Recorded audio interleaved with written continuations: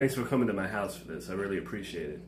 I really want to divorce and I really want to move on from my ex-wife, and I don't know, I'm worried about the cost and stuff, so yeah, just a consultation today. Well, you know, I handled your mom's divorce. I consider you guys family.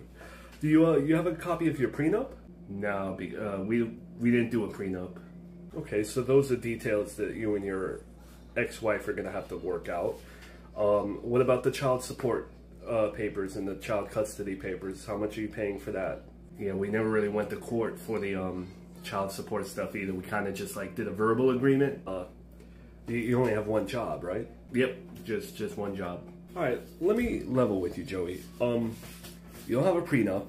You haven't gone to court for the custody of your child or the child support payments. Those are numbers that are up in the air right now, and they could be anything. You know, I haven't looked at your pay stubs, her pay stubs. There's a lot to look over and comb over, and I can't give you any numbers right now, if that makes sense. I have to admit, you're not making this sound any, like calming me down, you know. You know, back in the day when I handled your mom's divorce, I don't know if she wants you to know this, but your nanny Agatha doesn't believe in divorce, and she wouldn't even let the thing go through. I don't know what's worse, finding out that my mom is still married to my dad, or the fact that I would be the first person to get divorced in my family.